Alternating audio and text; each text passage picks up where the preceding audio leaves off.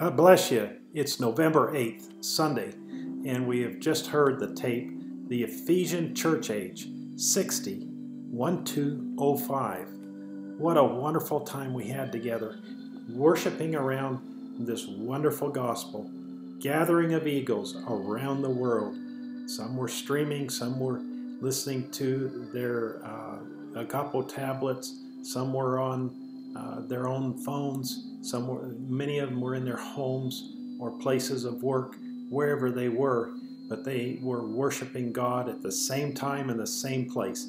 We started at 2 p.m. Jeffersonville time. Praise the Lord. Now, this quote here establishes the doctrinal facts of the message of the hour. Brother Branham hammered, and Paul hammered that deed in the first church to set men over men and bishops and overseers over the pastors.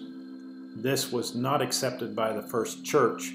The large C, that capital C, identifying it as the true vine, the bride in the first church age, did not accept this type of deed, and these were the wolves that Paul said that were going to come in after him and destroy the church. So here's Brother Branham.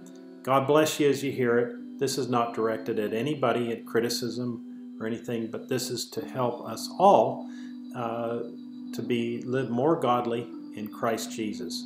God bless you as you hear Brother Branham. Amen.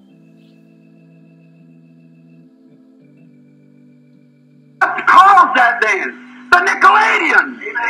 Bring in a bunch of men to twist up the scripture and make a denomination that can't let God move in it. Dies right there. Hallelujah. Jesus said, you're dead. You got a name, you're living, but you're dead. Many of them dead and don't know it. Right. Me and my brother fishing with little boys up here, and I caught an old snapping turtle and I cut his head off. Get him off mine. I didn't want to fool with that thing, and threw him up on the bank there, and my little brother come along. And he said, what'd you catch a while ago? I said, a turtle. So what'd you do with him? I said, there he's there. His head's laying up there, and he went up there, and he said, is he dead? I said, sure. Separated his head from his body, he must be dead. So then he picked up a stick and started to reach down and throw his turtle head back in the river, or in the creek, and when he did, the old turtle grabbed it. You know, they old snap for an hour or two. He jumped back and said, hey, I thought you said it was dead. I said, it is. He said, well, you don't know it. So that's the way a lot of people are. Dead and don't know it. Nicolaitans. Oh, my. Oh, he said, you hate that? Taking all the 4 or 5 holy priests, holy cardinals, holy bishops, and some of you Pentecostals, the great overseer, let him come down, the general overseer. He'll tell you whether you have a healing service or not. Hallelujah! The Holy Ghost is the one to say that or not. It's God who wears.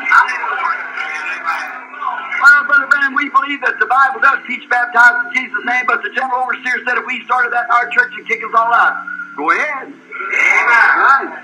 I'd rather be kicked out here and kicked out there. If you take anything out of here, you're going to get kicked out there anyhow, so you might as well get kicked out here. Be kicked out here, you be kicked in there, so it's just the same thing. Stay right with it. We want to be right. Oh my, it's a serious thing, brother. We've got to get this thing right. We'll never be able to have a church until God gets a foundation to lay it on. He'll never build his church upon a bunch of nonsense. He has to come on his word or he won't come at all. Right on his word.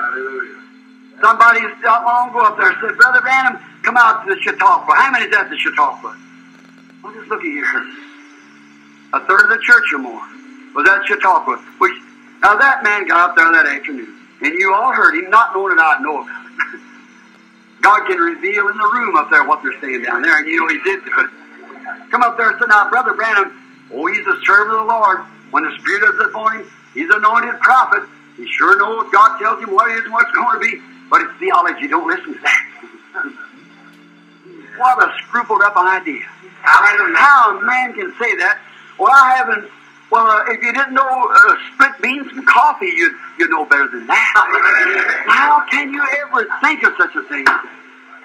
Why? Well, the very word prophet itself means a divine revelator of the Word. How can you? The word of the Lord came to the prophet. I never said I was one. They said it. But there you are. See how man to hold up a little church doctrine somewhere because their organization wouldn't agree with it. Selling your birthrights for a mess of pottage. Esau, you miserable hypocrite. That's right. Selling your birthrights for a mess of pottage, for a mess of denomination, a mess of organization. God hates.